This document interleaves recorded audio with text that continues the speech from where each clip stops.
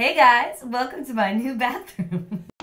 Mister, don't treat me so unkind. Mister, oh, I'd be so inclined to shut you out and cut you loose without any regrets. I decided to go with black because I felt like I needed something bold. I was willing to go for it. The space didn't feel special at all, and so I felt like this shiny black high gloss paint would make it feel a little bit more special. I like things that you don't really want to see to just sort of fade into the background, and then everything you want to see sort of pops forward.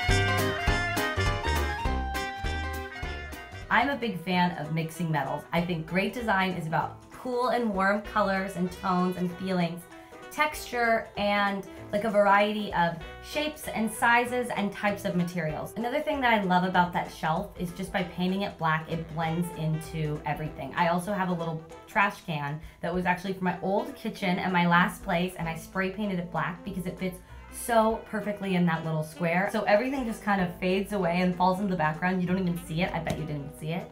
So that shelf you don't really notice, which is great, right? So it's not another weird element to your eye.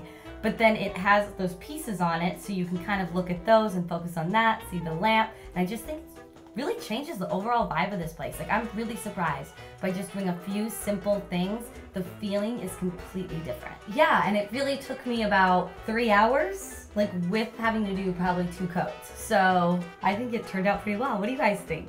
Thank you guys so much for watching. I hope that you love my bathroom. I noticed that in the last video I said I hope you love it. I hope you love it again. So I hope you love it. Just gonna put those vibes out there. I love it. Or at least like it. Or at least thumbs up it. At least thumbs up, share, and maybe subscribe if you're not subscribed. Okay? Sound good? And I'll see you next time. Bye guys.